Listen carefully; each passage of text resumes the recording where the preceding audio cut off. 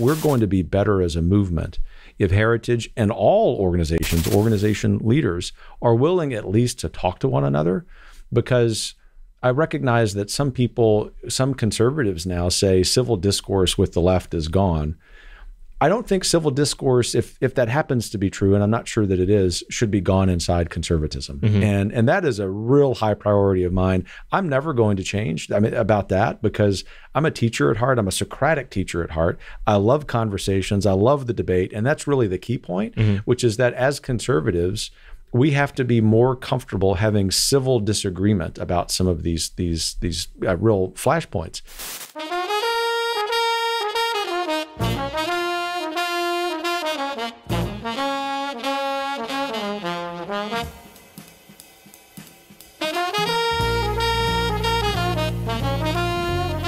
Howdy, everyone, and welcome back to Moment of Truth, the podcast of American Moment. My name is Saurabh Sharma. I'm the president of American Moment, and this week I'm joined by no one, except for our guest later, obviously, but Nick had to trapeze out to Harper's Ferry to get his heart broken again by trying to buy a house.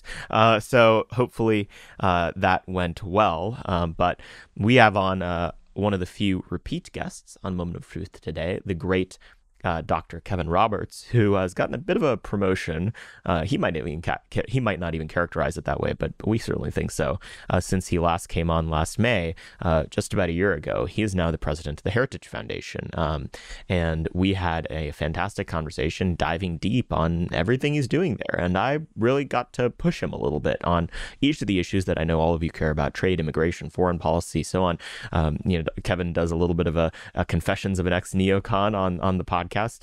He's really moving the ball forward, I think, at the Heritage Foundation, making them newly relevant in these fights that are happening in the conservative movement. And they've put real skin in the game in terms of actually putting their money where their mouth is, not just making rhetorical concessions to our faction of the right, but also, leading on major votes. Just the night that we were taping the U.S. House of Representatives, 57 Republicans voted against this $40 billion boondoggle aid package for Ukraine that's going to do nothing to advance peace.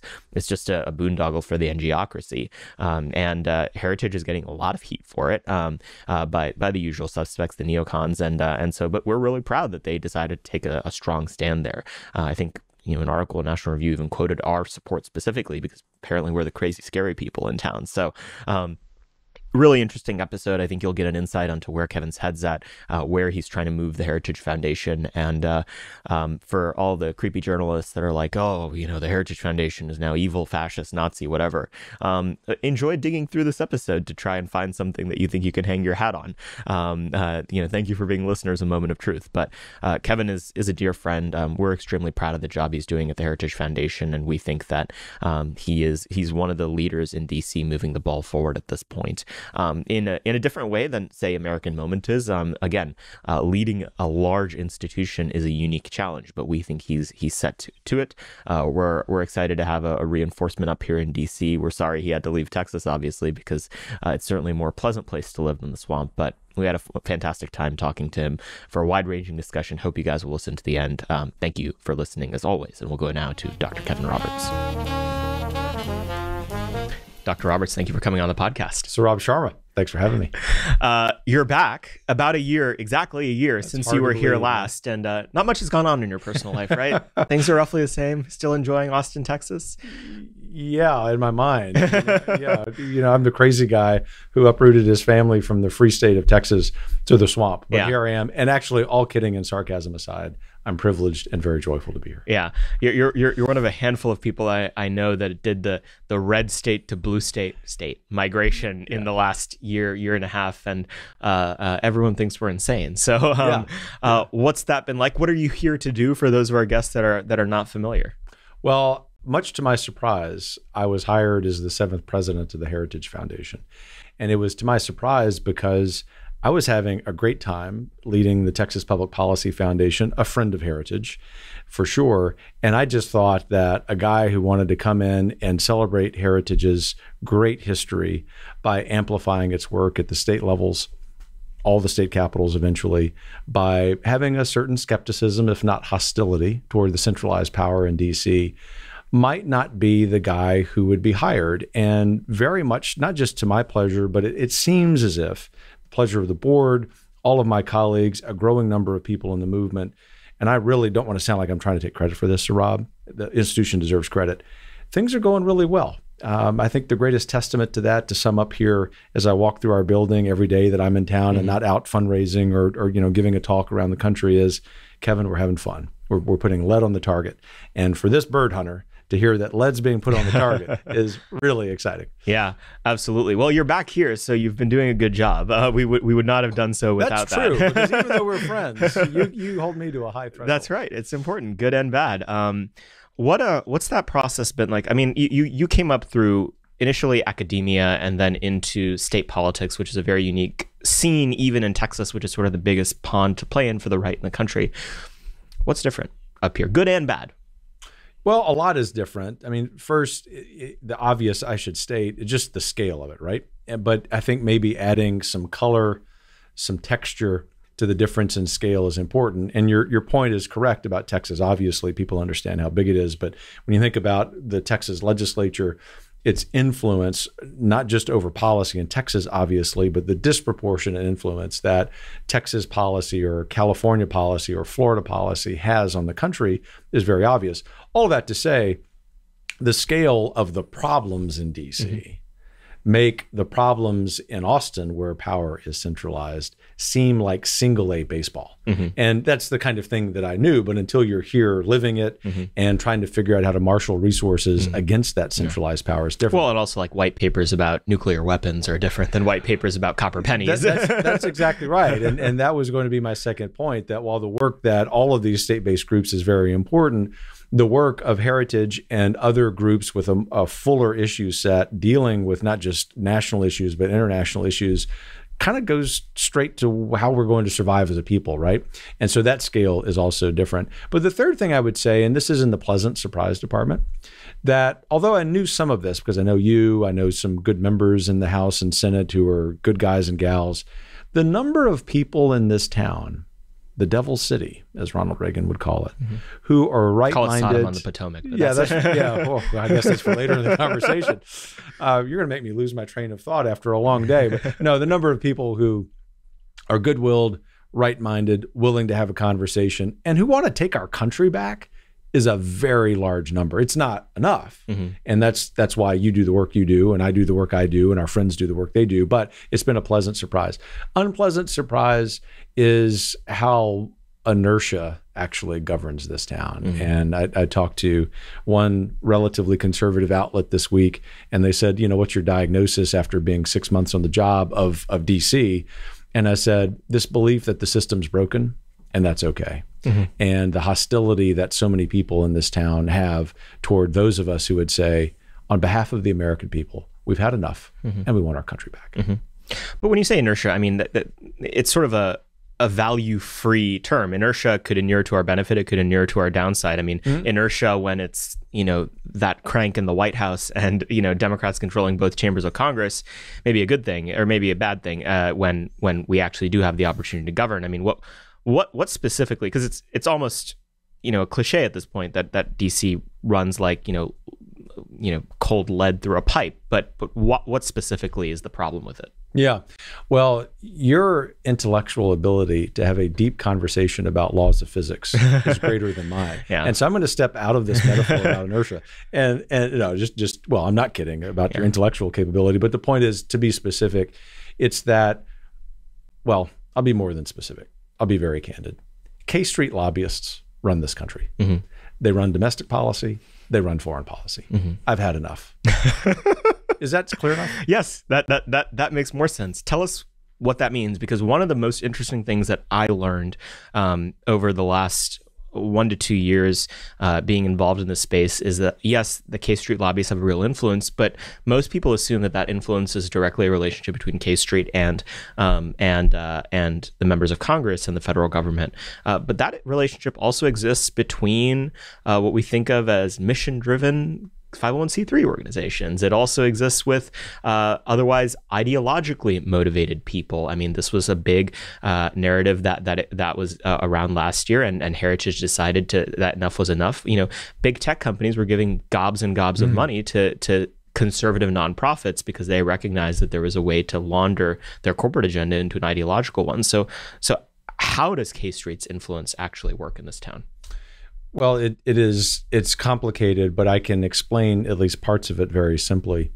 K Street lobbyists, to state the obvious, have gobs of money, hundreds of millions of dollars, if not the low billions, if you start calculating it. And that would be a more accurate estimate, low billions.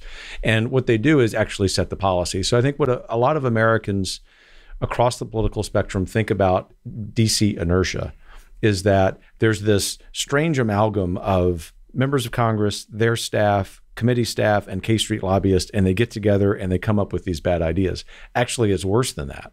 Now, by the way, I'm an optimist, so I think we're going to solve this. But the first part of optimism is recognizing the problem in front of you. K Street lobbyists actually make everything happen. They write the bills. They set the terms of the debate, as we saw recently with the so-called Ukrainian aid package. That was set before members of Congress even knew that it was coming up. That isn't just a leadership issue. It isn't just an establishment issue. It's a K Street lobbyist issue. And the other thing that I'll introduce to this conversation, because it is a high priority of mine and a high priority of Heritage now, is that the Chinese communists have infiltrated K Street. And we will see, unfortunately, over the next 6 to 12 months, especially if conservatives come to power in a year, that the number of elected members of Congress who are conflicted because of K Street money that ultimately has ties to the CCP is very high. And I lament that. I don't celebrate that about people on our side. I don't celebrate that, believe it or not, about members on the other side, because ultimately that's very undermining of our republic and of our American ideals. But to stay on the track here about how it works, the whole point is to make sure that there are only a few people who are controlling the levers of power. And we have an oligopoly that we have to break up. I think we have which also speaks to the big tech problem, we have a few election cycles, maybe 3, to fix this. I've said publicly many times in the last 2 months, the window of opportunity to restore the institutions of this country is small. It is not just about elections, but as you and your colleagues speak and write about very articulately often, politics, legal power are essential parts of fixing the problem. Yeah. The foreign influence side is also another one of those very dark things you realize. And it's not just the Chinese, it's every country in the world, because why wouldn't they? Why, if you are a foreign country, recognizing the vast, wealth that the United States has to spread around the globe and the sheer power that it has, of course, you'd be foolish not to, in your own interest, try to influence American politics. The mistake is on the side of the American policymakers who are cheap dates and who easily render themselves subservient to those foreign interests. I agree with that entirely. So not to be dismissive of your excellent point about the incentive, the weird incentive that every nation state has, but I would emphasize and push not just gently but pretty firmly and say the Chinese communists are the problem. Make no mistake. I would just defy anyone who would challenge that point to read Peter Schweitzer's book, Red Handed, and you will see research coming out of Heritage, which through our conservative oversight project will name names. Because if we don't name those names whenever we have the opportunity to do so and show the extent to which the Chinese Communist Party has infiltrated the halls of power in this country, we will lose this republic. I didn't move from Texas to let that happen. Yeah. So the China issue is, I think, a very good example of broader shifts that are happening in the conservative movement and in political priorities in the country more broadly. I mean, I would say that some Democrats have woken up on the China issue, and God bless them, they need to pay attention to it as well. Right. What has that experience been like, being part of what is an ideological paradigm shift happening on the right, showing up in some ways at the beginning of it, in some ways at the middle of it, in some ways at the end of it? How have you thought about that in terms of the fights you pick, the fights you don't pick, the coalitions you have to build, the old coalitions that no longer suffice? Yeah, boy. In a lot of ways, Saurabh, that's the question that mostly implicitly, but sometimes explicitly, I and my key staff at Heritage grapple with every day. And let me just sort of give you one caveat or maybe an introduction to the real response. It's going to sound like we think Heritage has all the answers. That's not what I mean. What I mean is we understand the influence we have. And we understand that the movement is shifting and that there are people who some of whom have been longtime friends of heritage who wonder what our influence is like. I get all that. All of that to say that we grapple with that question because we want to have as much influence as we can. First of all, with the movement, because those are our people. The movement is more fractured than it's ever been in my adult life. I think it probably was more fractured when I was a child in the 1970s, but say, for half a century, this is where we are. But for heritage in particular, we're trying to make sure that as we have a high priority of recohering the movement, that is done so not by us, especially I, wagging a finger and saying, you're wrong about that. You're violating the heritage position on that, but instead having conversations. And that sounds a little trite. In fact, it sounds even, maybe too meek. But what I mean by that is we're going to be better as a movement if heritage and all organization leaders are willing at least to talk to one another, because I recognize that some conservatives now say civil discourse with the left is gone.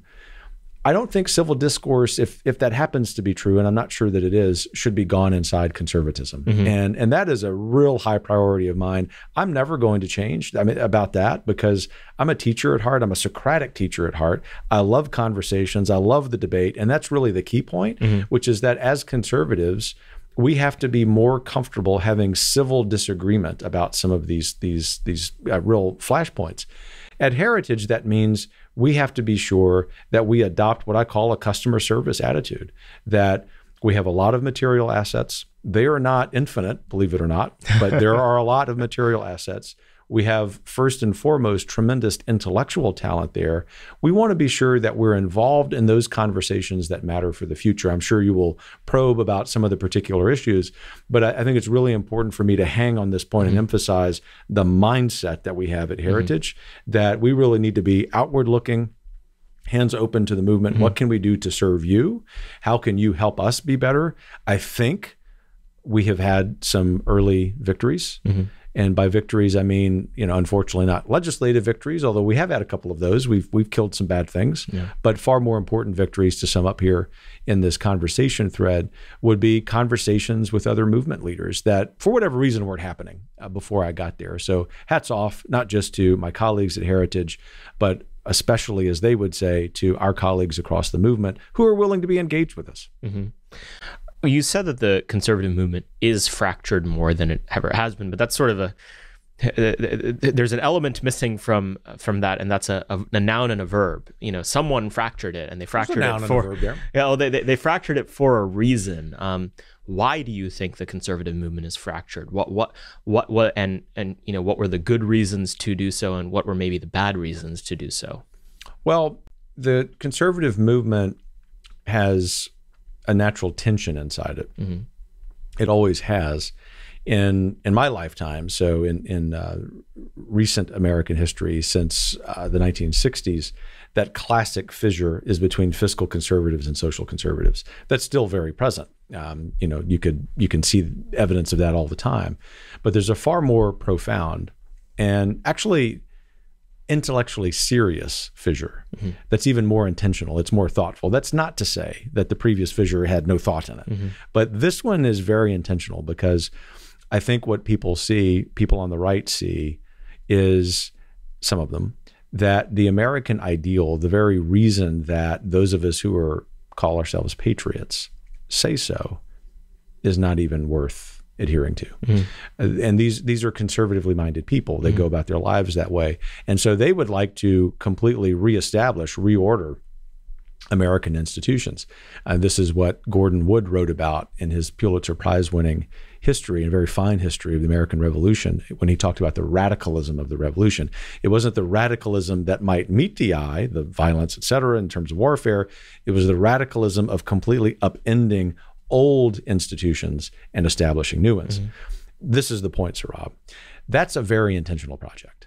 And I think that the good elements of that are that, as a bit of an intellectual historian, that rebirthing of our movement happens about twice a century. It's healthy, it's good, especially if the discourse can be at least respectful of some differences. I'm not sure that ours always is. I find that pretty abhorrent, frankly.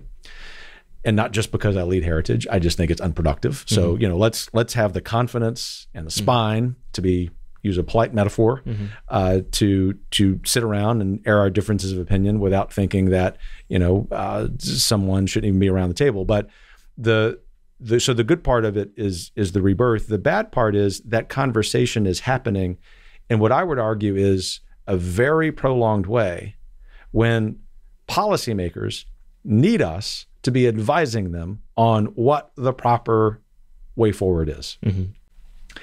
We're going to be in a wilderness as a country, even if we have a conservative majority in both houses of Congress next year for 2.5 more years. We have to take that time, and I believe we have that time as conservatives, to the extent we can, put together a policy agenda that represents principles on which we have 75–80% agreement. If we don't do that, we're going to miss, I think, the last opportunity in this country's history to save the American Republic. I'm an optimist, not a fatalist, as you know, but I think that's what's at stake. And now, if I may, with a friend and a friendly audience, air of frustration. Okay. I hear a lot of criticisms about legacy institutions. And yet, when my colleagues and I are walking the halls of Congress, I don't see many other conservatives. I don't see many other representatives who are of the movement, who are good people, who are very vocal on Twitter, who are even trolls on Twitter. They're arguing for good policy and against bad policy. Put your money where your mouth is. Yeah. And I'm saying that to you. Yeah. I'm looking at you saying that. I mean that as a brother in the movement. Yeah. And I think that perhaps very early in my tenure as president of the Heritage Foundation, my colleagues and I may have earned the opportunity to say that, not out of arrogance, certainly not out of thinking we're perfect or that I am, but out of the reality that I can already count several instances of we, with just a couple of other conservative organizations, being the only ones in the trenches holding the line. That's not going to work for our conservative movement. And I would just encourage all of us to be better. Yeah. No, I entirely agree with that. And it's one of the most frustrating parts of at least the job that I do, is that, maybe being an organization that identifies more with the dissidents in the space who found the old conservative movement unsatisfactory, is that, we now get accused of selling out because we are here. And it's like, okay, like there's not, Sort of the logical consequence of the there problem. cannot be a virtue in just self-aggrandizement, in just right. being a sort of making an idol out of how great your own ideas are, but not actually having any impact. That can't be the way that policy and politics is done. And so, again, it's I think that movements earn the right to make the justifiable concessions that actually being part of the process of wielding and using power is. And, to the extent that legacy institutions lost that credibility, it was for good reasons, but that people who claim to be reformers should be given a chance. And I think you've done a very good job so far. Well, I was, as you know, not trying to elicit that praise, but just to say in what I find to be a very comfortable forum because of our friendship, which includes the candor that comes with friendship, right? Both ways. But also, knowing many people in your audience, I'm a listener, that I feel comfortable airing that, knowing, I think, to the point you just made, people know I'm not condemning anybody. Heritage is not condemning anybody. I'm just saying we and others in this city, which unfortunately has a disproportionate amount of power, this city, we're fighting the good fight. And we're very happy to hear about ways we can be better. But we need people to arrive to help us fight the fight so that these mostly intellectual conversations about the future of conservatism actually matter. Now you're saying we can't just write essays at each other until we all die? From this PhD, that's exactly what I'm saying. You decided. Now you're trying to trigger me. No, I mean, I think I literally tweeted this morning because I saw some disagreement on the internet, and I was like, we're all just going to write essays at each other until we all die, and that's going to be fine. I mean, we're going to maybe they'll give us pen and paper in the gulag, so we can keep doing it. But I think it worked for Thomas More.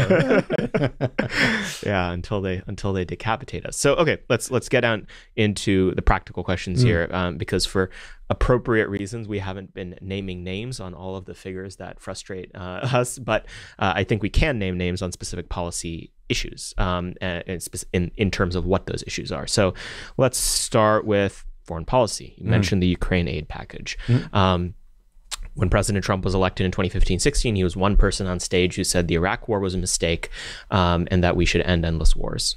No one else on that stage agreed with him except for Rand Paul, who is patriotically just today standing against the package and holding it up in the Senate. How have you thought about where the conservative movement needs to adjust its approach on foreign policy? This is personal for me because, as I think I mentioned the first time I was with you, I'm a recovering neocon. And what I mean by that is, you know, I'd subscribed to the Weekly Standard. I thought that the publishers of that were the bee's knees intellectually. I thought that aged like milk. Yes, that's correct. The president at the time, who was something of a hero for many of us after 9/11, of course, whom I still respect, the shine proved to be very short-lived. And that approach was folly. And I was dead wrong. And let me tell you, Saurabh, in academic settings, in settings like this, early days of conservative podcasting, I went to the mat for neoconservatism. That's who I was. And so I say that hopefully to show the intellectual honesty that I think and I'm not saying I'm perfect. I'm just saying mea culpa. Like in Holy Mass 3 times. But that we have to get past that as a movement. It is not appropriate. It is not effective for American foreign policy to invert the questions we need to be asking. The purpose of American foreign policy, first and foremost, is to ask the question, what serves the interests of the American people? And generally, if I now, with my revelation, which has evolved, especially over the last 5 to 8 years, and certainly helped with the clarity of that moment you cited of President Trump, then candidate Trump on the stage, go back, with that vantage of hindsight, I realized, gosh, that was true for a very long time. And it's part of the problem about K Street lobbyists. It's part of the problem about this whole debate or lack thereof over the Ukraine package. But to drive to the point that I think you want me to get to, I think the future of our movement hinges upon us recognizing that there is a way, there is a, I might call a third way between the old Reagan coalition. I don't mean that pejoratively. It was appropriate at the time because of the threat of communism by the Soviets, of spending a lot on foreign aid, being even interventionist.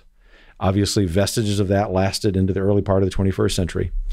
And our friends, perhaps you're in this camp, which is fine, certainly wanting more restraint, people who might even call themselves isolationists.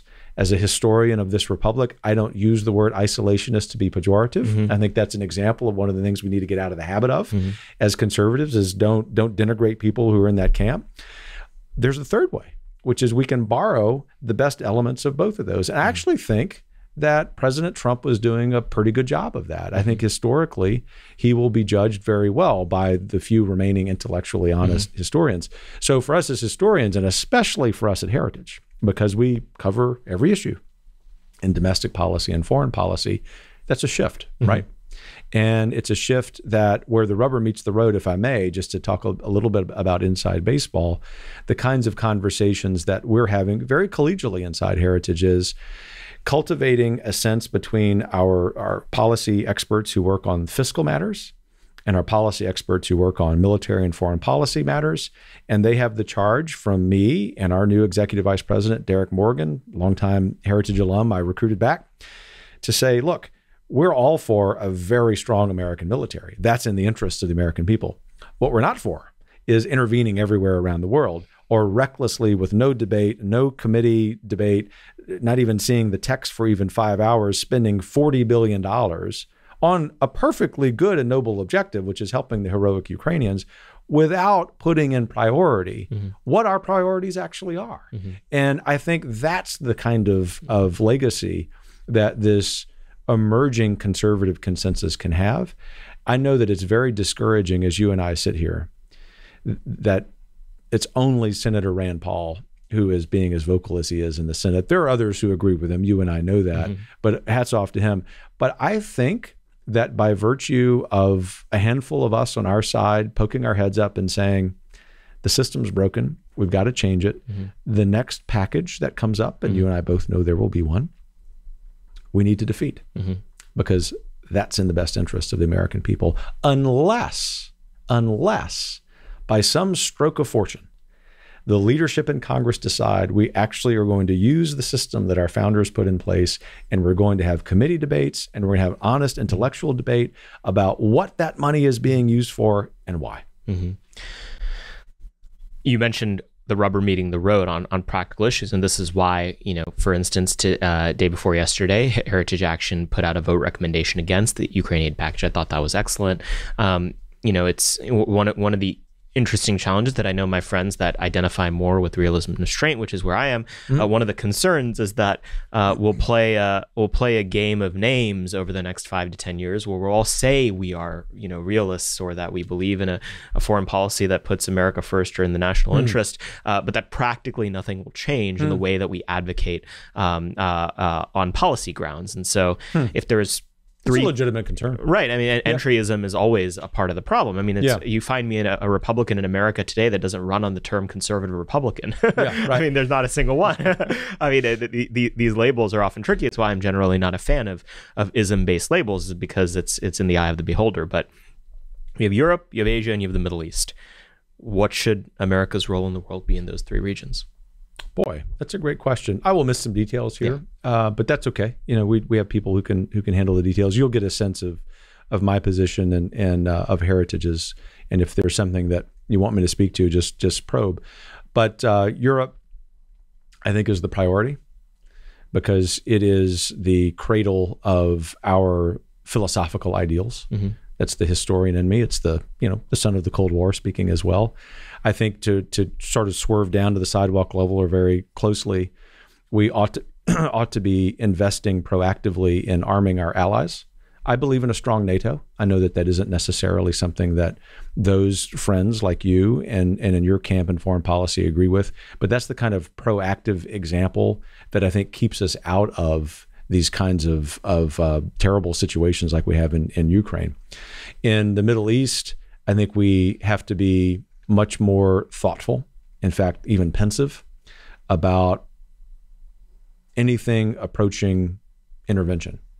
And the reason is that we were culturally arrogant about being able to implant American political philosophy in cultures, for better and for worse. I mean, we're all equal in God's eyes, not capable at this point in history of achieving that kind of American-style representative republic. That's what I thought was possible in my own arrogance, and it isn't. And so I would argue for a pretty significant drawback there. I think, as an example, although we're getting into Asia here, that Trump was right about withdrawing from Afghanistan, but keeping a force of about 3,000 people in Bagram. I think that would have avoided the debacle and, frankly, the historical travesty of the Biden withdrawal of Afghanistan. Let me speak, though, to, if I may riff a little bit, to Africa and Latin America, both of which are very important in my own thinking because of my academic training as a historian of the slave trade. Both continents tragically important in that history. There's a huge concern there, and it involves Asia, and it is the infiltration of the CCP into the infrastructure investments, the governments. We have the privilege of hosting a lot of heads of state, meeting with a lot of ambassadors from around the world at Heritage. And while I'll keep the off-the-record conversations that way, I can speak to the aggregate, which is that not only is that a problem, they're so fearful of speaking about it that it continues apace, the infiltration of the CCP. American foreign policy needs to put at the top of the list, the priority, that the defining foreign policy issue for us in the interest of the American people is defeating the Chinese Communist Party. And that means not only being willing to dramatically increase our military aid, the right military aid to Taiwan, not what K Street says, but also to do the same for those countries like Guatemala in Latin America, like Somaliland in Africa, who are willing to fight them. Mm-hmm. But those countries in Latin America and Africa specifically, there's no hot war likely to come to their shores between the United States and China.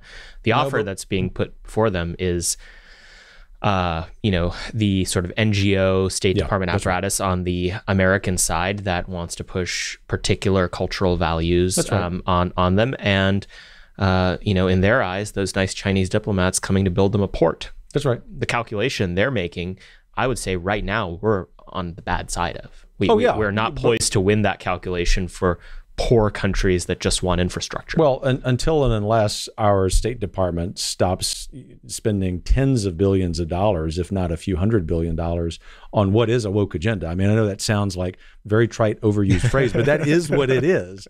And your framing is very astute. Having said that, I don't think that's a lost cause. Mm-hmm. And if you think about the oversight authority that Congress has, especially the House, if you think about what can happen if we have a conservative majority in the House and Senate, and there's actual political courage to pursue that, there can be at least a slowing down of that and a signal to those would-be allies on matters of rejecting CCP investment in infrastructure vis-a-vis the Belt and Road Initiative. Real success even before January 2025. But I guess the point is adhering to, as you know, what I call radical incrementalism in policy. We can at least go get some bunt singles between now and 2025. And that can look as simple as, or be as simple as, members of the United States Senate saying, when we're back in power of the executive branch, this is what's stopping. There is enough courage among the leaders of the aforementioned countries and others to hold the line on those things. But very much to your point, they're just looking for some signal from the United States that we're not always going to be the bad guys. Mm-hmm. But the focus of that concern is China, and I would say that China intertangles deeply with the third broad category of issues that I would say define at least our heresies at American Moment, and that's economics. What do you see? You're an economic heretic? Yeah, that's right. Something like that. There's many elements to what this means. It can mean our trade policy. It can mean things like welfare. It can mean even the ways we think about domestic industrial production. How are you thinking about the ways that the right needs to update its thinking on economics? Well, my new colleague and longtime acquaintance, Roger Severino, who's back at Heritage as the vice president of our domestic policy, one of the most senior positions in our organization, says it really well.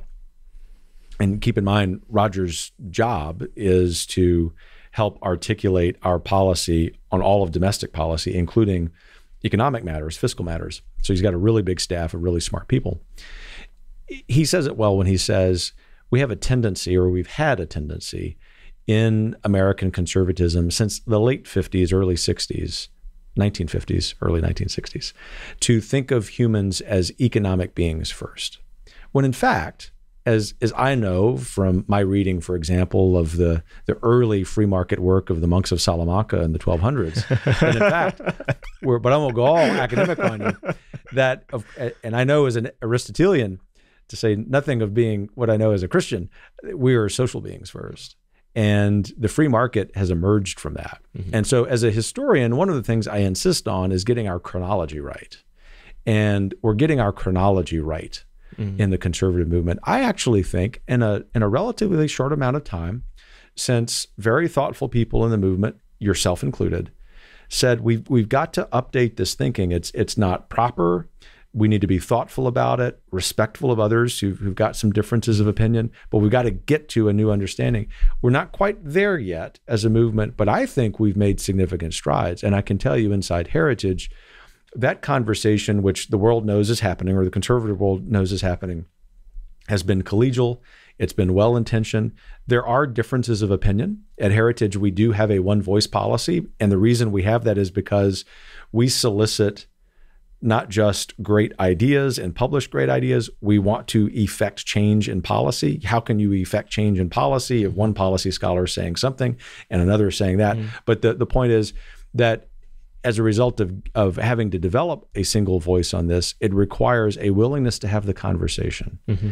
That inside the movement, sometimes even inside our own organizations has not happened enough. And it goes back to this theme, which sounds kind of Pollyannish of me, which is that everything can be solved with conversation. A lot can be solved and resolved with fruitful conversation, where the objective is to reach a consensus. The point is, to sum up, I think as a movement, we're on the brink of that consensus. There will be outliers who say, nope, libertarian friends, man is an economic being. Anything that happens socially is, just a bonus. That is just a complete fallacy. It's historically wrong. It's philosophically wrong. I say that respectfully, but part of charity is being candid, and we have to understand that Roger Severino's right.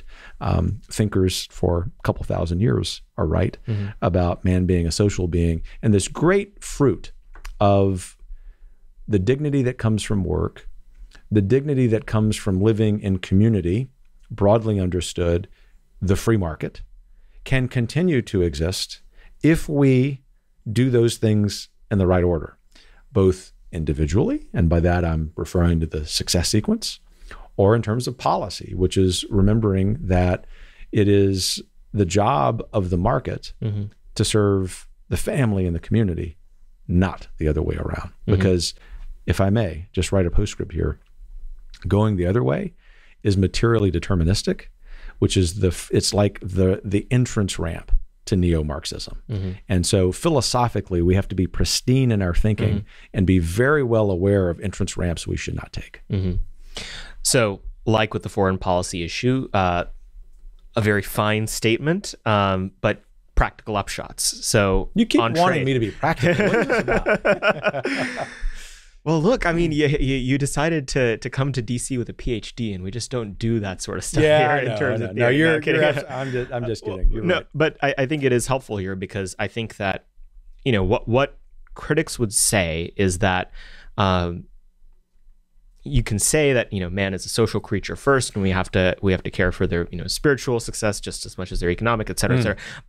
However, that is all fine and good, as long as it actually affects changes on how we think about concrete policy areas. So, for instance, on trade, I'm on the record as believing that trading policy for the last 30 to 40 years has been a disaster, that we systematically de-industrialized the country, made ourselves less secure, less prosperous, and less free in the process. And a lot of it has to do with China. And I would argue that to the extent that we should have concerns about China, that it should primarily focus on the complete lack of economic independence we have vis-a-vis them, as opposed to primarily focusing on security threats. But there's a balance to be had there.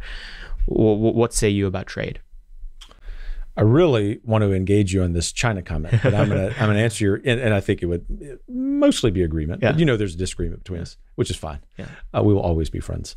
On trade, I think that free trade is a noble objective. It's certainly mine. It's certainly Heritage's. The problem is that so few countries actually practice free trade, and therefore they've taken advantage of America's goodwill, but also the belief by some folks in America that we can turn other countries like communist China into looking like us. That's arrogant. I'm going to sort of go back to a point I made earlier. Trade policy, I think the default... No country with McDonald's have ever gone to war, except when they started doing so about 5 or 10 years ago. That's right. Yeah, it's just unprecedented until then. Trade policy needs to reflect the belief in the United States and in other countries that man should behave freely economically. Having said that, just to be really, really blunt, the globalization project needs to come to an end. It has not served America well. Where I suspect, in fact, more than suspect, I know that there is some policy daylight between you and me, which is fine, is that I wouldn't therefore say the way the policy that should be implemented by Congress is what I think you, but certainly some of our friends call family policy, because I think that actually just continues the concentration of power in DC and actually displaces the very organic things that happen when government is out of the way. But I wanted to hang on that point because I'm not a libertarian. I'm a conservative. And that means just one of the defining characteristics of that is that trade policy, free market belief flows from getting community right first. more to say there, but it would be a screed about the regulatory state, which would sound far afield, but is directly related to this. You said the globalization project has to come to an end, and that is built off of the recognition that there are things that have gone awry, off kilter. Yeah. Do we have a job to play in not just stopping the deviation, but righting the ship by returning? If let's put it to a concrete sentence. If we globalize too much of our supply chains, yes, we should stop globalizing them more. Should we deglobalize them? Should we try to bring them back? And what are we willing to do? What in your mind is appropriate to do in order to make that happen? Deglobalization sounds scary as hell to me. I have a great fear of the unknown, and I think legitimately, as a conservative. Buckley, Kirk, Burke would remind us of that caution. But let me be as specific as I can. What deglobalization sounds like to me in practice, given the current political and policy situation in DC, is the creation of perhaps well-intentioned, grant that, well-intentioned programs to fix it, when in fact, I have such a faith in the American people still, and I have such a confidence because of what history tells me of what happens when you let a free people be free, that in fact, the best path to deglobalization, not to be dismissive toward your idea, is letting people do that. Are there some discrete policies we need to change, certain trade agreements with countries? Sure, that's the kind of thing that I think you'll see Heritage be much more explicit on or working on. But let me be really specific and invite a dynamic that's extraordinarily relevant and we've not mentioned, in the concept of the Green New Deal. Basically, your listeners need to understand, if they've not connected these dots in spite of their intellect, that globalization, the Green New Deal, climate change is all about, they're all connected, and it's all about continuing the project of globalization. It's very little, if anything, to do with so-called climate change. It's not a screed against climate change, which I would be very confident to do, but it is actually more relevant to the conversation thread you and I are having. If the United States wants to correct the excesses of globalization that have harmed communities, that have in fact deindustrialized very important communities in this country, the best way it can do so is to reject the ill fruit, the rotten fruit of the Green New Deal, not just domestically, but in the so-called investments we're making around the world. To go back to your point about some of the woke agenda of the State Department.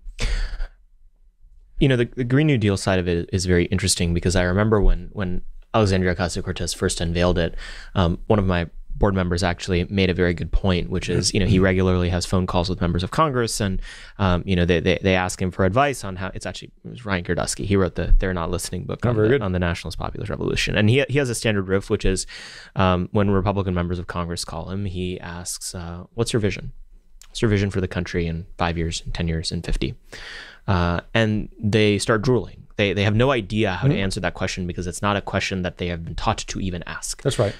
AOC has an answer for it. And, she does. And yes, there is the dystopic vision that we recognize is reality, but there's also those Art Deco posters that she's generated for it that look great. I mean, there is an aesthetic, a cohesive aesthetic and moral vision to her view of the world that most conservatives seem unable to fathom, for some good reasons, a view of pluralism that is appropriate, but also, I would argue, for reasons of imaginative poverty. And that's one of the things that I find frustrating, is that the closest thing we ever got to it was like Contract for America in the 1990s, and that's why every time we come up with a new policy agenda, or try to every 5 years, some tweak on that exact word, because we're trying to go back to that one moment where it felt like we had that agenda. How do you think about that? Man, that's another astute comment. And if you weren't being astute, I would say that too. So I really mean that. Well, there are a lot of ways I would like to react to that, but I just stick with me for a minute here. My initial reaction is twofold. The first is, in my lifetime, there have been only two instances, and you cite one, the Contract with America, when I have thought that conservatives were being imaginative, to borrow the phrase of T.S. Eliot and Kirk. The other was Reagan. Reagan was a master of painting a vision, and it wasn't just because he was a good communicator and a decent actor. It's because he believed it. I mean, to his core. That actually is why people love Reagan, is that he's had this optimism, but it wasn't this hollow optimism that you and folks in your generation very rightly are skeptical of, as you should be. It helps those of us who are Generation Xers to well, it's a distinction between optimism and boomerism. Yeah, right? that's exactly right. That's exactly right. You know, my standard riff on this is that there are two false paths. One is boomerism, the idea, oh, a moral arc of the universe long bends towards justice, everything will be fine, we're all patriots, silent majority, blah. No, like at the end of the day, like there is no reason to believe that victory is predetermined. That's the very quickest, most devastating critique of that I've ever heard. Well, but it's so endemic. It is. You know, and then the other thing that is also wrong is a doomerism. You know, to create a mirror, which is all's lost. You know, there's no point engaging in politics. Our enemies are too strong. We're going to lose. It's something in between. And in this, you and I's riff is exactly the same. You say 3 election cycles. I say it'll be the actions of individual people working together in the next 5 to 10 years that'll determine if we have a country at all. It's the same time horizon that we think about it, a decisively medium-term project. Yeah, that's right. Violent agreement on that. Yeah. And so thank you for that interjection, because it helps to clarify the next point I want to make, which hopefully actually is an answer to your great question. And that is my vision, which I think is Heritage's vision, maybe, you know, what's the conservative consensus vision, has to be focused on self-governance. Abstract concept, but very real, practical, even measurable ways if we're willing to track them. And we have to, by the end of the 2020s, let's say, to take a medium-term horizon, say that on January 1st, 2030, we look back and say, oh, since 2022, even though we have more work to do, we actually have, through policy work, through a restoration of more federalism, through dismantling the regulatory state, ending the U.S. Department of Education, begun to see Americans have more self-governance. And so, just to use what I hope would be a hypothetical, if there would be a pandemic on the order of COVID, that actually more Americans are pushing back against that earlier in the pandemic, rather than just acquiescing as a majority of Americans did. That kind of positive vision is something that only a few policymakers are going to be able to do, because, and for good and for bad, you know, the good is they're focused on the tactical policy steps that need to be made. But the leaders of our movement, the leaders of our country, I would submit, who we will recognize, say in 2050, we'll say, those are the guys and gals who led us out of the wilderness. They're going to be the ones who articulate a vision that is clarifying, it's cohering for the movement, and then ultimately, therefore, the country. Yeah. In that movement, there's going to always be a variety of perspectives on what the future looks like. Sure. But I think the one that has struck everyone as quite compelling is what Mr. Ron DeSantis is doing down in Florida. That has been, in my political lifetime, the most authentic expression of what living under right-wing governance would look like, much more than anything you and I have experienced in Texas, I would say. And you I agree with you 100%. Are both on the record, and you have been freed as of late to be even more on the record of our frustrations with what Texas legislature is often. You've noticed that. Do. Yes, indeed. And in fact, you did it even in your last few months at TPPF, which I appreciated. But there is a self-government aspect to what Ron DeSantis has done in Florida, where he has returned power to the people that would otherwise inure to the state government. There's also an aspect where he has applied power in order to make life in Florida better. Excellent point. And you know, if the pandemic analogy is on the table, I would argue that yes, you know, lifting state mandated COVID restrictions is important. I would argue that just as much of living in what feels like normal civilization, which is what I think the American people have earned, is saying, sorry, corporate mandates where every building you enter that's not a federal building, you have to put on a mask, or the requirements that you have to be vaccinated with a vaccine you may not want to take in order to be employed basically anywhere. That is equally a part of what not only the base wants, but what would be right and just as part of that governing agenda. Self-government's an easy argument. What are the applications of power that have to be part of it as well? Yeah, let me first of all agree with you that Governor DeSantis should be applauded for a lot of things. I think he's the leading governor right now in terms of implementing conservative vision. But the thing I really want to emphasize is you're totally right that he is doing something that far too many Republican governors have been unwilling to do, and that's wield the power they have. I think one of the great lessons that I've taken from what's called the New Right collectively is that it isn't just, our project isn't just about returning power to the people, but that we have a lot of corrections to make policy-wise, but also, I mean, even like philosophically, Saurabh, and what DeSantis is getting at by taking on Disney, no political consultant would have told him to do that, would have advised him to do that, is wielding the power he has.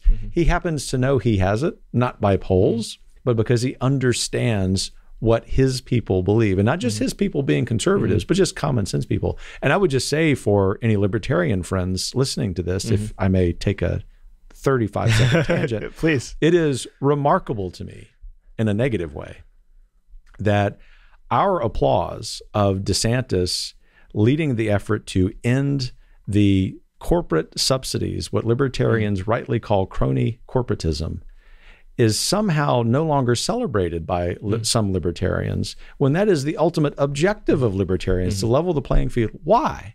Because they're far more interested, this is all relevant, to celebrating a disordered understanding of marriage and the human person. That's become sort of the project for some libertarians.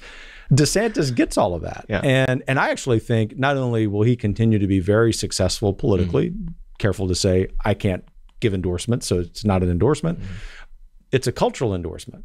This is the kind of guy that the great thinkers, conservative thinkers of the 20th century, I think would really be celebrating when they were remarking about imaginative conservatism, that we have to imagine a much better society. And it isn't just limited government and free market principles and deregulation.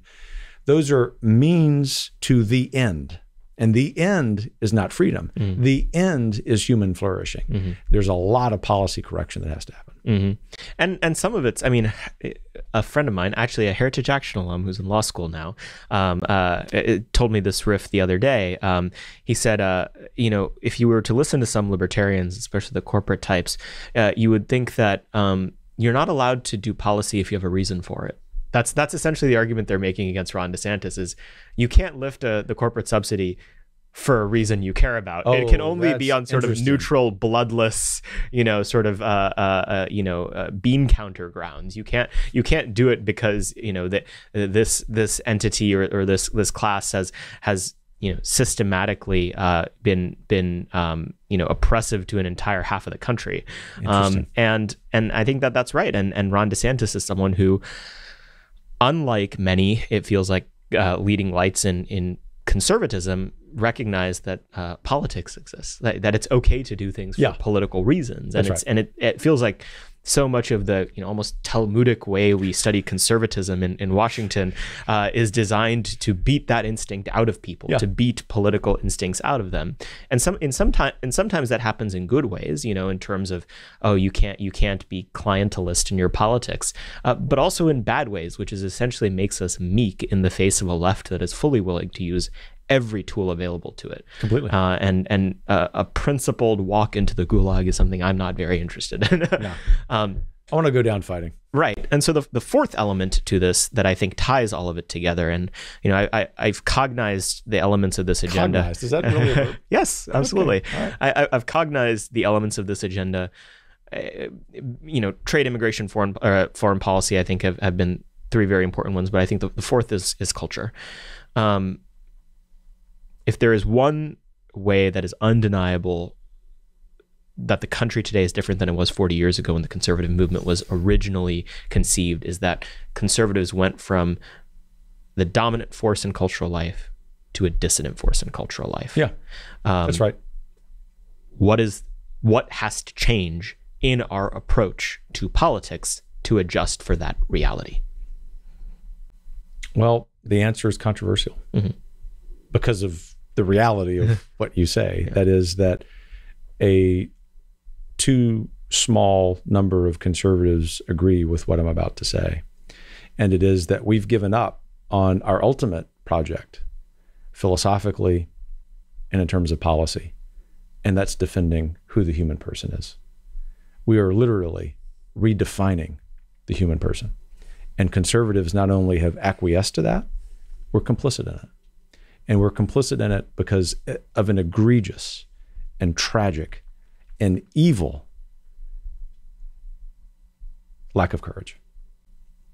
And it is reprehensible to me and to all of us at Heritage that there are boys and girls who are being savaged physically by their own parents because of misguided policies that have the blessing of very poorly intentioned people, including some in political power. Therefore, to fix that, we have to have more leaders like Governor DeSantis who understand that it's not only a tragedy, that would be reason enough to fix it.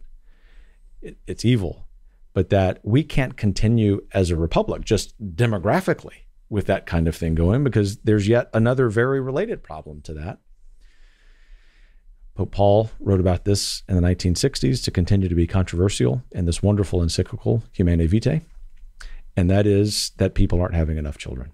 And until and unless the United States of America, liberals, conservatives, Democrats, Republicans, people who love heritage, love me, hate me, recognize the reality of that, anything we're doing in policy and in the law is useless.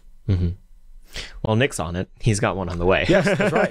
And Michelle and I have done our fair share. That's right. Yeah. You've got four, correct? Yes. Yeah, that's very good. Yeah, of course, we're having dinner with great friends, with 12 kids, and I was thinking, man, I missed the boat. No, you guys have done very well, and I wanted to thank you for taking time out of your extremely busy schedule to come on this rinky-dink podcast. Oh gosh, this is awesome, and thanks for tolerating me and long-winded answers, and sorry for the interjection. Well, this is the benefit of the long form. I've been seeing you've been doing more cable television, which I think is good because the president of Heritage should be out there engaging on a daily basis with the base, who watches a lot of television. But I'm sure that the 2 to 3 minute segment format gets tiring after some time.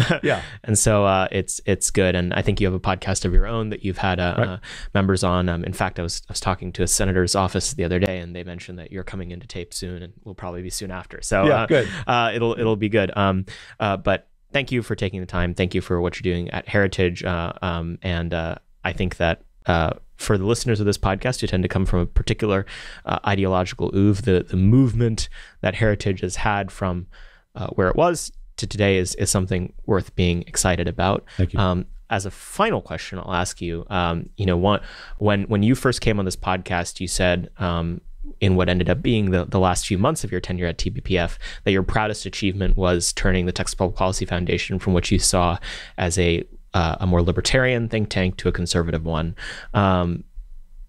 What is it that in 5 years you would like to have be the legacy of your time at the Heritage Foundation? Excellent question. Thank you. By the way, thanks for letting me think out loud. Yes. You're right.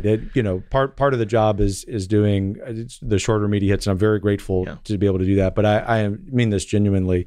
As you can tell from my responses, I like this opportunity with you. But to answer your question, success for us 5 years from now, speaking internally, and I appreciate the opportunity to do that, would be that all those perceptions that are out there about Heritage being conservative Inc., about having institutional hubris, about being focused on the wrong questions at the wrong time, that internally we know because of steps that we've taken with wonderful people. I want to be really clear about that. Wonderful colleagues have worked, and that we can be sitting around our monthly staff meeting, which I've instituted, town hall meetings where people can ask whatever questions are on their mind, and we can say we did it.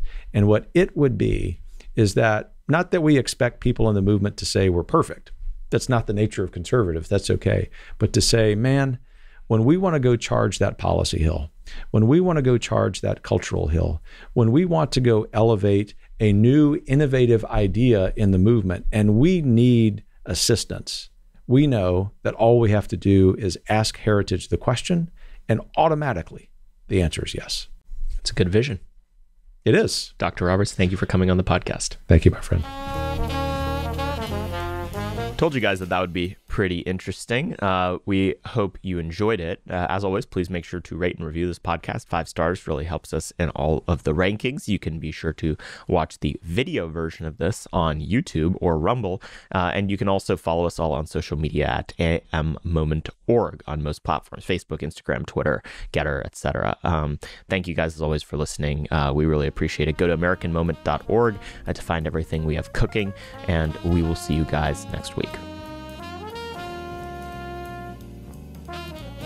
Moment of Truth is an American Moment Studios production filmed at the Conservative Partnership Center. Our podcast is produced and edited by Jake Mercier and Jared Cummings.